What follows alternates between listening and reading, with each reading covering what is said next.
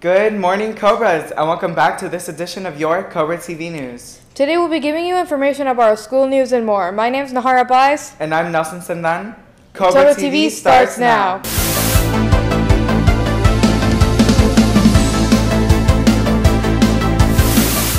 Fall sports season has just begun. The following sports are recruiting: golf, bowling, cross country, and swimming. For more information, see Ms. Rafowitz in the athletics office. Students, reminder that we are a uniform school. Cobra merchandise is currently being sold through the activities with Ms. Buzon.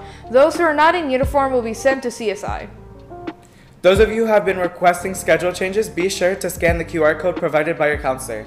Please wait till you're called down to the office and do not go during class time. Class of 2026, interested in becoming an officer?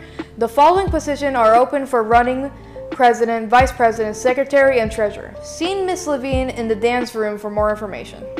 Those interested in qualifying for SAT or ACT college test waivers, you must complete the income survey found in the Date Schools portal. Once done, please message Ms. Arguyes. Calling all Cobras. Our Cobra football team will be having an away game tomorrow against American High at Melander at 7 p.m. Make sure to attend and show your Cobra pride. Well, that about wraps it up for this edition of your Cobra TV News. Also, don't forget to follow our school's Instagram at smsh_Cobras for school updates and more. My name is Nahara Bais. And I'm Nelson Sandan. Have a great Cobra day.